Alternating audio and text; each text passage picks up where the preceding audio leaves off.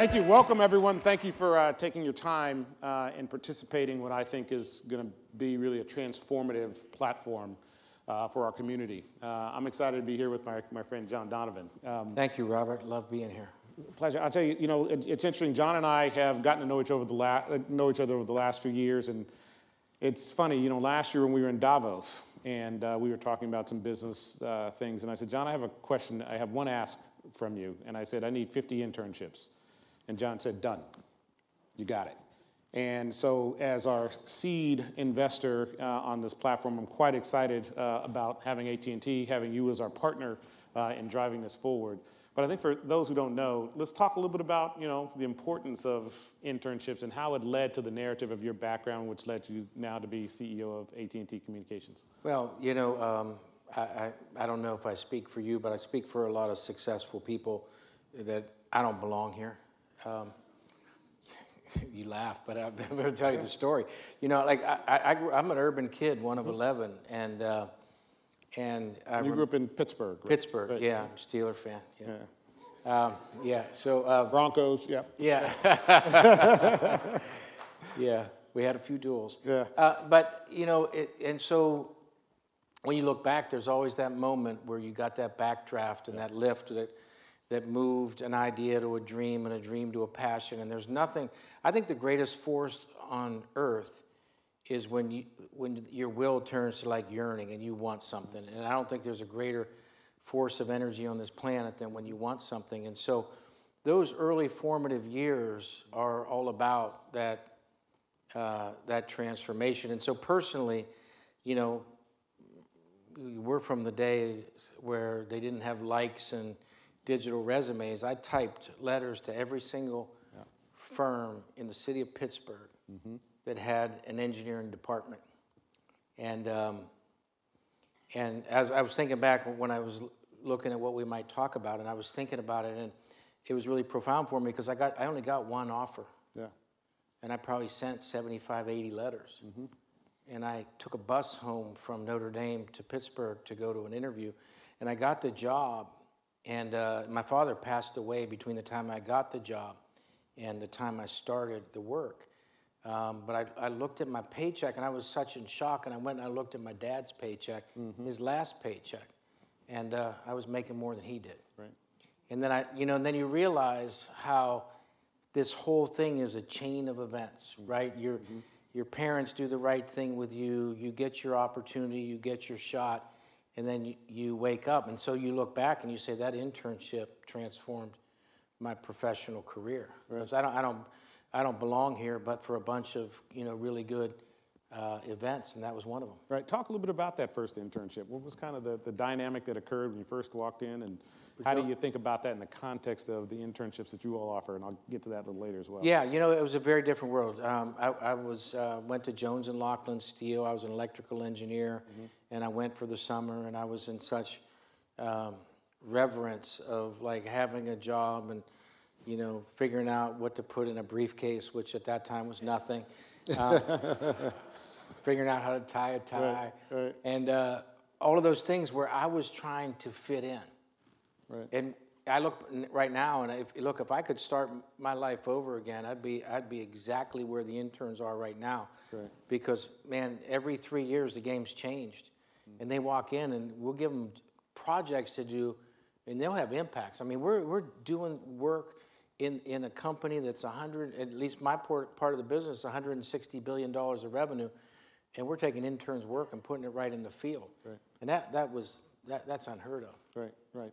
As you think about today, the challenge that these interns and our intern programs have, think about, give them some advice as to, here you are, you want to get this job in this corporate organization. What are the things that they should prepare themselves for, and their mindset, and any tools that you think they should look to get? Well, I think my mindset would start with, to get into the workforce is where, rubber meets the road, and I think a lot of education is where the rubber meets the sky sometimes. Right. And so you got to bridge the gap there, and so I think, the most important thing is to just get in the game. And I think when you have that first internship and you perform during those summer months, then you get your job offer early. Right. and now you're in the game. You know what I mean? And now you're in the game, and now you can go and you can interview with a lot more confidence, and you're not nervous when you're in there. And I remember I was a very average student. Well, that's an overstatement. I was below average student. But when I had the job offer, I interviewed at 12 places and I got 11 offers in my senior year. And you know why? Yeah. Because they knew I had game. And the way they knew I had game is I had the offer. So I think that there's this practical level of you can come in and make a difference and you can change all the world and all that. But don't forget, it's get in and do a good job and get that foundation, because once you have the foundation, you have a platform to build from. Yeah, now, I'm going to flip it around, though, because everybody here looks at, I'm probably new to them. They look at you and you're iconic. I don't know about iconic, but yeah. No, you're humble. That's part of being iconic. But so this is interviewing the interviewer. Oprah did this to me once. She flipped me, and it was like that's the whole dangerous thing. In this theater. Yeah. Yeah. So it's only fitting. What's your internship experience? That's a good question. It actually started at your company, AT&T. Back then it was AT&T, and I worked for a little division you had called Bell Labs. Yeah. And some of you may or may not know the story. I've told it a couple times. But I think it is one of the things that informs me about, the importance of internships and exposure, but why this is so critical. My parents were teachers, and we didn't have engineers in our family. We had a couple of friends who worked they said, I thought they were engineers, they were really draftsmen, worked in the defense industry. So I had no one really to point to or look to and say, oh, gee, I'd really like that career, and that seems interesting and motivating. But they introduced computers at that time into my high school, and I was talking to the teacher and said, well, tell me a little bit how this works. And they talked about these things called transistors. I said, well, tell me, what's a transistor? And they told me a little bit about it. I said, it was invented at this place called Bell Labs. I said, man, they must have some smart people there. I want to go there. And so I found out they had a Bell Labs in Denver, Colorado. So I called them. I said, hey, do you guys offer internships? And they said, we sure do. If you're between your junior and senior year in college, we have internship programs available. I said, that's fantastic, because I'm a junior in high school. I'm taking AP classes. I'm getting all A's. It's exactly the same thing. And they said, no, it isn't. And I literally, like you, 75 letters, I called the human resources woman every day for 2 weeks. She stopped taking the call after the second day. I called her every Monday for 5 months. I left my calculus class, went and put a dime in the payphones. Payphones are these things you guys used to manage, and used to. Anyway. Oh, I know. Yeah, right. Put a dime. Anyway, and I'd call and I'd leave a message and I'd leave a message and I'd leave a message. And I got a call back in June. I got home one day. My dad said, hey, this woman from Bell Labs called and said she wants you to call her back. So I called her back. And she said, listen, we're not guaranteeing you anything, but because we don't know you, but a student from MIT didn't show up. And we have one open slot for our summer intern program. Would you like to come interview? So I put $2 in my '69 Plymouth Satellite. I had one suit, so I put that on. And I drove out there and got the job. And I ended up working at Bell Labs throughout college and created a co-op program and those sort of things so I could go back to school plus pay for college. And what was so interesting, and I tell people there's a couple lessons there. One is, the tenacity of following through and following up. And I'm sure the reason she called me back is I'm the only person she had a valid telephone number for, because there were no answering machines back then, right? And the second reason, which is probably important, is you should hire Cornell students, because MIT students are unreliable, right? Cornell, there we go. That changed my life, John. Yeah. AT&T did a wonderful job. Bell Labs at that time, I shared an office with this guy by the name of Vic Hauser. That was my first mentor, and I want to talk about the importance of mentorship in your context as well. Vic Hauser was a PhD in solid-state physics. This guy had 35 patents. I shared an office with him about the size of half of this carpet. And I can tell you now, but every day after lunch, he'd take a nap for about an hour and a half, and then he'd go back to work. But he taught me. I look for those people. Yeah, because right, seriously, right? I'd like to hang out with him. We'd go eat lunch, and then he'd go to sleep, and he'd turn around. He'd put the phone right here, and he'd wake up and get back to work. But what was brilliant about him is he forced me and challenged me to challenge myself. The first day, he's like, great, you're this new intern. He said, okay, here's our problem. We got this operational amplifier. It's failing in the field. You need to figure out why. You've got the full resources of Bell Laboratories. The libraries for you young folks is where we used to go get information. It's like the pre-Google. But he said the full resources of Bell Laboratories at your disposal. Ask any questions that you want. And he turned his chair around. I'm like, wow. First of all, what's an operational amplifier? What's it supposed to do? What's it not doing? And I went to the library and I talked to a bunch of people and I came back, here are my questions. And then he'd get on the whiteboard and would spend hours answering the questions that I asked. And he said, you have any more questions? I said, nope, I'll come back as soon as I learn some more, right? That was the dynamic that he and I had. And I tell you, it's what he taught me more than anything else was the joy of figuring things out. And I tell my kids, there's 3 lessons for them. That's one. I said, what I want you to understand is the joy of figuring things out. The end of that summer, I had the best, think about it, I'm a junior in high school. I had the best project of even these juniors and seniors in college. Yeah. And won the award that summer. I was like, wow, this is cool. And I convinced him to hire me the next year, right? Or that winter. And I made $147.50. And I didn't know that, I thought that was all the money in the world. You have more than that now. Yeah. Round it up a little bit. But the importance of that mentor, the importance of being in an environment, look, I was different than everybody else that was there, but it was a welcoming environment with the person who actually cared about my development, not feeding me the answers, but fed me the process for finding the answers. And that sticks with me today. Yeah. So let's talk about mentors in your life. But before you jump in yeah, sure. to the mentors, I look back and, I think the magic is the confidence, because you felt smart. Yeah. And no one could tell you any different. Right. That you felt smart. Right. And you felt like I can contribute. Right. Right. Mentors, I'm not the biggest fan of mentoring per se or networking. Mm-hmm. I want an advocate. And I always tell people, if you're coming in here into my circle, I'm an advocate, and that's going to start with some really hard news now and again. But I'm not here to give you drive-by advice, and that's the problem I find. A lot of mentors, yeah, I'll mentor you. Let's sit down and have lunch. You buy. Yeah. You ask a bunch of questions, and right. And I'll tell you what's on my mind. Yeah. And then when it doesn't work, I'll blame you. Right. You need to follow up. So yeah. so what I look for in an advocate, and if you find an advocate, you hold on to their leg and you don't let go. And that's someone that'll tell you, you know what, you're ahead of yourself. You're not as good as you think you are.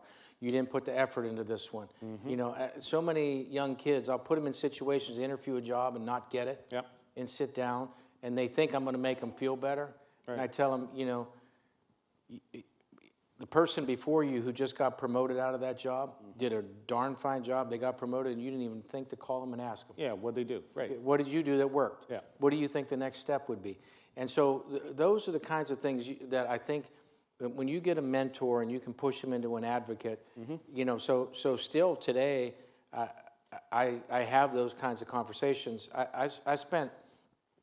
I used to try to spend 20% of my time on working with people. Mm-hmm. And because there's no greater satisfaction than I have than watching people run either past me or be their greatest self. Because every organization, you got it. Exactly. If you look, and I don't care what it is, sports, business, it's not a question of like genius. If everybody's their greatest self and helping everybody else. So it's funny, that's the kind of thing I think that passes itself down a lot better.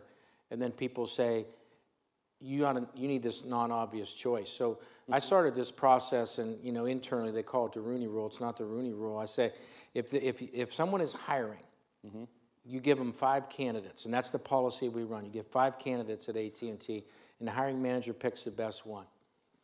And one of those candidates is a diverse candidate, and one of those candidates is a non-obvious choice, someone out of left field who put effort into online education. And you know what? If you look at the number of people of color that have been promoted, the number's 44%. It's eye-popping. Right. And it has nothing to do with anything other than people say pick the best of the 5. Mm-hmm. And so those non-obvious choices, the hard workers, that kind of stuff. And that's where the mentoring thing rubber meets the road, because someone will call and say, because it's not only allowed, it's expected. So in our organization, people will call and say, you got to get this gal on your list, because she's killing it. And so how did you force that cultural dynamic for the, and again, it's a part of this opportunity, create the opportunity for folks to be seen, to be, to be viewed and to participate. well, How I have did a you lot of force people. that culture? Yeah, I have a lot of people telling me I think differently, and I don't think differently. I always tell them I just think the way I think, and if it's different than other people, I'm sorry about that. But I looked at it and said, how do you get the best candidates forward? You don't go and say we're going to have a diversity and inclusion program, or you go in and say we're going to look at numbers. Yeah, you can look at numbers, but that doesn't matter. What matters is you get 5 solid candidates, and then you go into the HR group and you say, you know what, you can't have 5 candidates that don't have diversity. You can't have 5 candidates that don't include someone who's busting their hump online to get an education. That doesn't even make any sense to me. That's not diversity, that's just business. It doesn't even make walking around sense. You got hungry people and you can't get them in front of people. And then if you look at it and you'd say everybody takes the right person, and then they pick the best person and the hiring manager says, man, I got a great candidate. And then when you're all done, you look at the numbers, they say, congratulations, John, we're doing really good at diversity. Right. Well, it doesn't, it's not diversity, it's business. You do right business, you do it the right way, things happen. Right, no, I agree with that. So there's a dynamic, and I want to get back to this a little bit on this mentoring, because I agree with you, mentors and advocates. And the way I've always approached it is, go adopt the mentor. Because no one was actually kind of saying, hey, let me go take care of this kid from Colorado. They didn't care, right? And I get that. But I looked at people who had a certain skill set that I aspired to possess and to master. And so that's how I've really viewed, the idea of mentorship. And to your point, it's like I actively adopted the mentors. I mean, one dynamic I've always shared with folks is when I was in a corporation, big corporation, once or twice a week, no matter what I was doing, I would have lunch with somebody in another division. And I'd do that. Hey, let me buy you a tuna fish sandwich. Half the time they'd buy it, the other half I'd buy it, but that's okay. $147.50 goes a long way, a tuna fish sandwich at a time. But the dynamic that actually helped me was actually sitting and say, okay, well, tell me a little bit about what you do. And you're in a completely different division. Why do you like it? Why'd you choose this? And what I learned more than anything else is the people that were happiest in their careers deliberately pick those as opposed to kind of falling forward in the corporate chain. Right. And I learned that at a young age, and I said, well, Robert, what is it you want to do? And what that passion, and how are you going to manifest that in these companies? And I realized the best way to do it was to be an expert at my craft. And so let's talk about, the development. You have this Workforce 2020. I want to hear a little bit more about what you're doing at AT&T. And how do you actually think about developing talent and developing people in the context of skills development, as it's so critical in our tech-enabled world? Well, we had a math problem where we were trying to look at the workforce of the future. It was 2014. And we looked at the organization. And I was running at that time technology and operations. I didn't have the whole company to deal with. And I did the math, and I said, okay, we're about 50,000 engineers short. So anybody looking for 50,000 engineers, you can't find them at Home Depot. Can't. And so you look at that, and you have to retool your workforce to get those kinds of numbers. And so we started a process of building a curriculum, and it's blossomed into something that's bigger than anything we could have imagined back then. So we have 150,000 people that are doing online education. It's competency-based. We built a system that says, here's where the company projects you to go in the future. But if you can pick any future you want. You want to switch and be a data scientist and you're starting from nothing, you can get there. It's just more effort. So we paint a vision, the company gives the tools, and then the individual puts the work in. And so the thing that's been most gratifying, like you can look at all the corporate stories, the thing that's most gratifying is you can take a kid from an urban neighborhood who has a 12th grade education and $13 in his pocket, and he can get a starter job somewhere. And he can get promoted a year later, and then he can start the process of educating himself. There's a number of people that went from retail into the IT department and are now writing code who always belonged in an engineering, but they just never had the right education, the right environment around them to create that energy that took advantage of what they were capable of. And now we just have these stories that are blowing up bigger than life. And honestly, I would have never imagined when we started and said, can we train 20,000 people? We got 150,000. And we have, so these are not like little efforts. We've got, I think, 1,100 people now have gotten master's degrees in computer science. We have 12,000 people that have nano degrees. Right. Are all the courses delivered through your infrastructure? All online. And you know, what we did is we just did something that I think is one of the boldest things a corporation has done. We took the platform and we said, let's take the entry-level jobs and let's open that up in the city of Chicago to the neighborhoods that suffer the most from gun violence. We went to the south side of Chicago, west side of Chicago. We started opening the stores at night and putting mentors in. Perfect. And having people volunteer to help people get through these curriculums. And we've hired 880 people in Chicago, more than half of them from those two neighborhoods. And so we opened up a call center on the west side of Chicago for our elite customers. And you know, a lot of people say, oh, well, you know, you want an elite call center, you ought to put that in the Philippines, or you know, here's a really good thing in Malaysia.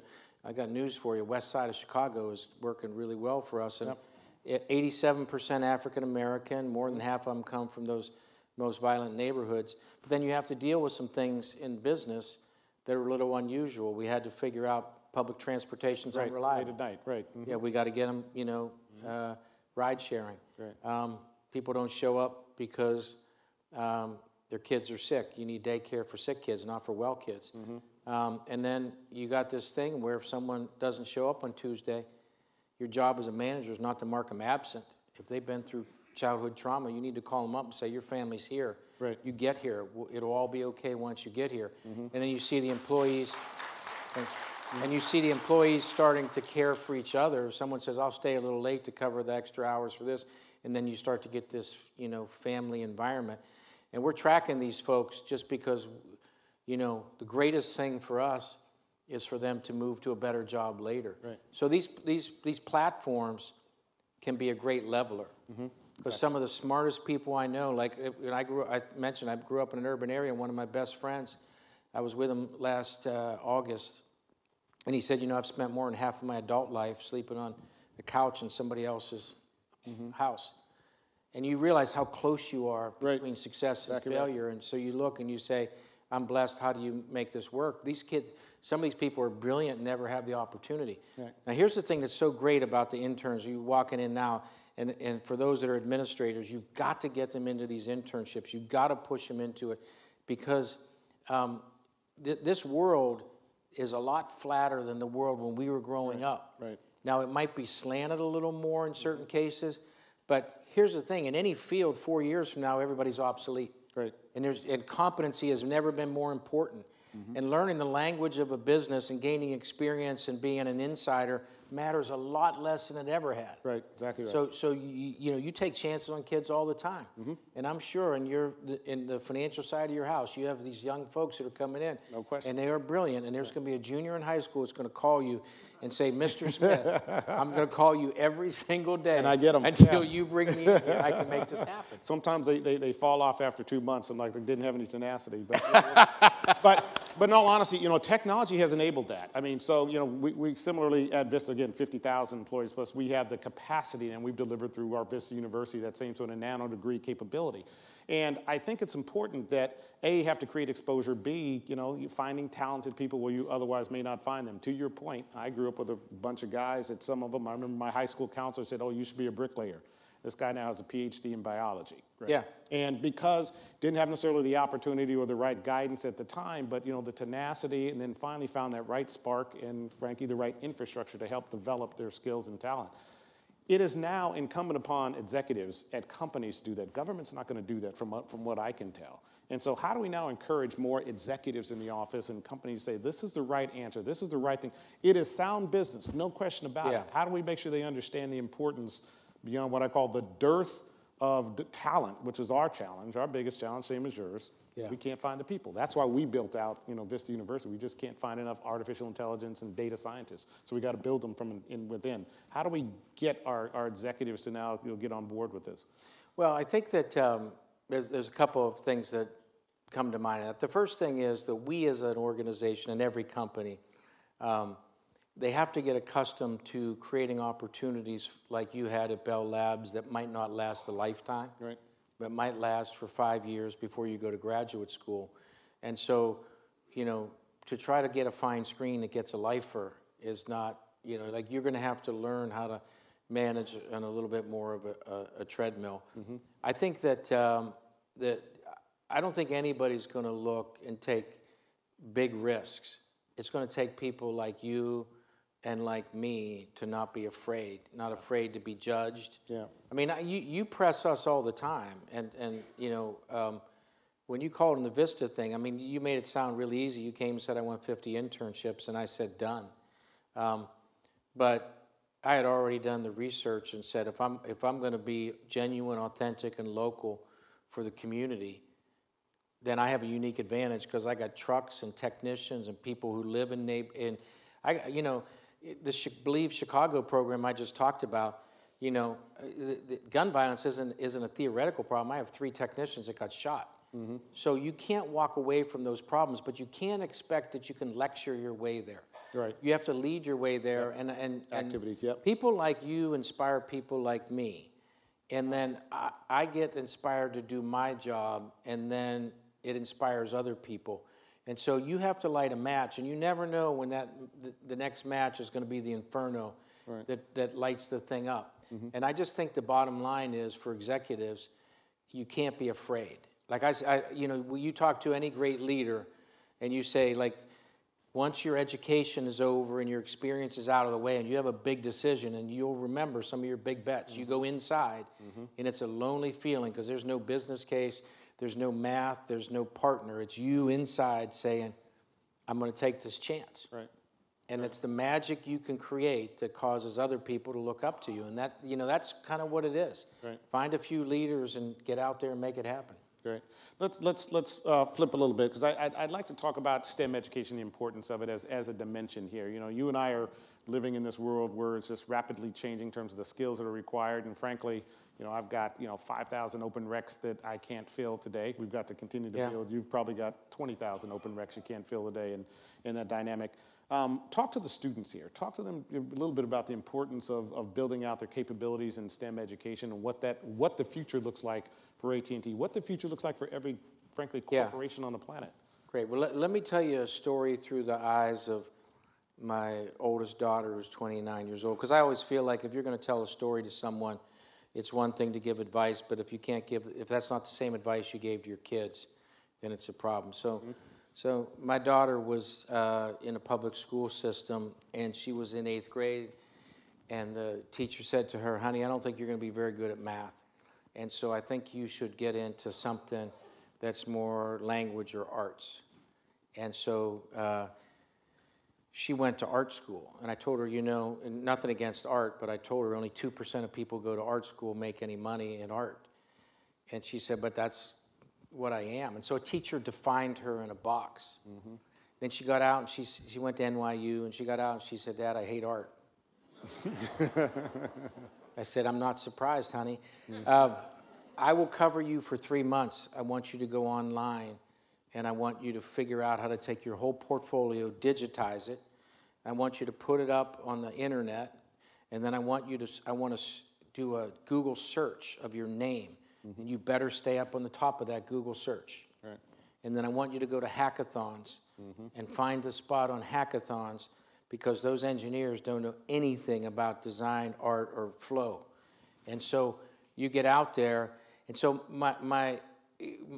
the long story short, within 4 months, my daughter was working for one of the most elite digital design firms in the world, loving what she was doing. And the whole thing was a combination of having to overcome the problems that an early teacher can do, telling women what they can't do, which is, you know, crazy, and then realizing that you can take what you're doing. So when I look at STEM now, I always tell my son, you can be a great engineer. That's easy. I had to actually, you know, that button you press print, I used to have to write code Right, this long right, to print out. to get a print. And then to print it this way. Yeah, right. yeah, exactly. Oh, shoot, it came out the wrong way. I got to write 10 more lines of code. But no one should be intimidated by this STEM world. We use the word STEM like it's this high mountain to climb. Right. It's not. Just get in the game. People are smart. They'll figure it out. Yeah. And these tools are out there to make it so much easier. So it's STEM for the masses. And there's a big shortage, as you point out. But the shortage is the shortage of people that have the courage and the willingness to go pivot. Right. Because, I mean, there's nobody who studies English who can't write code. Yeah, and you know, the dynamic that we face, of course, is international competition. So Exactly. it is, you know, listen, short answer is this. I tell folks, call it 370 million people here, 1.3 billion people in China. Guess what? Computing power is now ubiquitous. When you and I were growing up, you'd go to the computer room and you'd get an hour of computer time and somebody tap you on the shoulder and, you know, you have to go back out and sign back up, and then you worked in corporations, you had to charge your clients, you know, $1,000, you know, or use an hour of computer time. Now it's $50 a month, all you can eat, right? It has changed the entire dynamic globally as to who has access to computing power. And due to companies like yours, we are now all connected to that computing power, and we have all these devices that are connected to it. So the opportunity to create wealth has changed. Okay, the opportunity to create to be an entrepreneur has changed. Before, it took massive capital, resources, the right people. Today, it's just how do you get, you know, access to $50 a month and insights and information. Yeah. So the real question is, how do we now encourage our population also to become entrepreneurs, to live in that world as an entrepreneur as opposed to just work as a corporate citizen? I don't know if you have any thoughts in terms of how you all are doing it at AT&T to get people to be their best selves. Yeah, before I jump into AT&T, I feel like we're in a strange time now with emojis. We're going back to cave drawings. Right. So there's certain elements of this. Yeah, but they move. Yeah, they wiggle and such. But technology is a great equalizer. I mean, we're in the process of finding that nobody will have a mathematical challenge. No one will be language challenged. Mm-hmm. No one will have to say, I never learned that, because it's right at your fingertips. And so the tiebreaker now is willingness and hard work. Mm-hmm. And I know that sounds funny, but we're back to the days where, you know, will and effort mm-hmm. and can carry you through skill. And so I mentioned earlier that skill is now more important than experience. And now I'm saying will can carry you through more important than skill. Right. It says, you know, we're in the most equal playing field we've been in quite some time. If we convert skill to opportunity. And that's why we as a company are all about the non-obvious choice. Right. Because you know, the non-obvious choice can be anybody who woke up this morning with the fortitude to say, I want better, I want more, I want to do something. And it can come and so those hungry folks, mm-hmm. they can produce. And so, yeah, you still need elite talent. And I worry a little bit that there's this divide happening that's greater than ever, but I don't think it's tools, and I think it's opportunity and will. And I'm trying to get my folks to buy into the concept that says, if someone's got the will, we should provide the opportunity. Right. And that's how we have to think about it. No, I think that's the right answer. I'm going to go with a last question, just in terms of kind of final insights to share. Look, we have educators. We have, you know, people who are running some nonprofits, folks who are partners in this effort. What are some of your final thoughts in terms of what you think we need to be thinking about in terms of making sure this is successful and broad scale? And like people, I don't like doing things in ones and twos. I want them in hundreds of thousands. Yeah. Our goal of 10,000 is half of what my real goal is, and that is half of what I think it's going to be ultimately in 3 to 4 years. But what are some of your thoughts and insights? Yeah, I don't think that you'll ever be guilty of thinking small, Robert. So that isn't a concern. But I think that everybody involved has to think a little bigger. And I think a lot of it is a little bit of stepping out of your comfort zone. So when you look and you say, well, we're going to go to this university in Virginia, mm-hmm. they're going to find opportunities for their kids that might be in Dallas, Texas. Mm-hmm. Right. And that's, you know, you want the one next door and you want it to be just right, but that's not the way the world's working right now. Right. And I think that getting people to be out of their comfort zone to say, go give that a shot. And so if we do this program well, we should put a blanket around it so people can feel warm and comforted. Mm-hmm. Because there's going to be a lot of people that are going to be strangers to the workplace, right. strangers to the city. And then what we've got to do is realize that it's not about what you getting them there mm-hmm. or what we can get out of them. It's about putting them back into the school for that last year with that bit of confidence you had when you were slaying it at Bell Labs. Yep. And still the best summer project I think they've ever had, but You know, Yeah. that's just my opinion. Yeah, no, they have a plaque up on the wall. Only they have one? a whole wing, the Robert Smith Okay, there we wing. go. Yeah, good. I know. Good. No, but I think this thing is like underappreciated, the confidence of a 20-year-old, Right. you know, or an 18-year-old when they move, you know, in the olden days, in the very olden days, they used to, when kids stopped listening to their parents, they used to hand them over to mentors and said, this is now your mentor. And everybody who had 3 kids, when they became teenagers, they ended up with somebody else's 3 kids as the advisor to them. And we've lost a lot of that. Yeah, that I fabric. Think, that's true. yeah, and so I worry anytime these programs are in. So I hold my folks accountable. And I personally go meet with the interns. And I'll sit down with them and I'll say, like, first of all, did we get the right mix? Are there enough women here? Are there enough, you know, people from the Middle East and enough people, you know, like. What was your biggest surprise from meeting with the interns this summer? Either good or bad. You know, good and bad. The good is they actually thought that they were going to change the world in 8 weeks. Yeah, good. That, you know, that's the good thing. That's the because attitude they're you want, absolutely. You know, you say, well, you know, what advice do you have for me? They said, implement the stuff I did right away. Here it is. Because that's going to make all the difference in the world. I love it. Say, yeah, we're going to save $100,000. I got a $14 billion quarter to make there. So, I think that hubris that exists is a good thing because it's channeled in a way that when we were growing up, our demure approach to the workplace, it was respectful, but it was not going to light the world on fire overnight. Now, so they are a little overly ambitious, but they want to ask me, what do I believe in? They want to ask me what my values are. And so I love that stuff because that's all, you know, like if I can't hold weight with young kids asking me what I stand for, that's really good. Now, on the downside, you know, they want to come late, leave early, and make sure that there's happy hour and scooters around. But, you know, that comes with time. First kid born, and it changes the whole formula. That's it. You got it. Yeah. Yeah, you got it.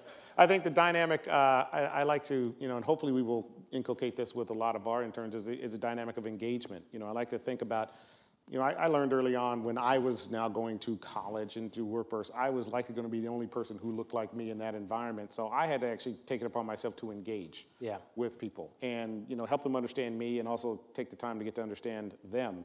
That engagement dynamic actually created the confidence of engaging and the confidence of then producing and sharing ideas and thoughts. You know, you and I as digital immigrants to some degree have a lot to learn from these digital natives. And we have to create the environment for them, you know, to share themselves and to share their ideas and their thoughts. Maybe a $100,000 thought that day, but it might be a $10 billion thought the next. Yeah. And we just got to create that environment for that to One of the things we did, which has really worked out, is we asked them to wear as much as they can, their school uniform, like a golf shirt, T-shirt, every day. So people will say, hey, you're from Texas A&M. And they say, yeah, I am. Yeah. I say, great, and you make sure the team has coffee every morning. So the school pride is part of what they wear. And that also, like the experienced employees can say, you know, hey, kid, come sit with me at lunch. I want to hear your story because I went to school with you. Yeah. And so I think that's an important part of it. If they can't leave with confidence, if they don't feel like it's family, you can't do big numbers if you don't have people that are willing to get on an airplane and go live somewhere in a strange place. And so I love what you're doing. Is you know, you're adapting. So next year with your scholars program, the elite of the elite, we're going to do the housing and all that because awesome. So we're excited about that. Like that's the next ratchet up. Let's, you know, deal with housing and get them in. But, you know, at the end of the day, it's family. I always tell them, you know, if I can get you in my building, then you will be near a lifetime employee in most cases. Because you come here for the project, you fall in love with the people, you can change jobs 10 times and keep the same parking space. Yeah, love it. And you can't get that anywhere in Silicon Valley. You can't get it anywhere outside of, at least I believe, outside of AT&T. Because we're a company with a soul, and that's a big selling point. So when we get them in. You can get that at Vista, but I understand. John, I want to thank you for being a wonderful leader, a fantastic friend.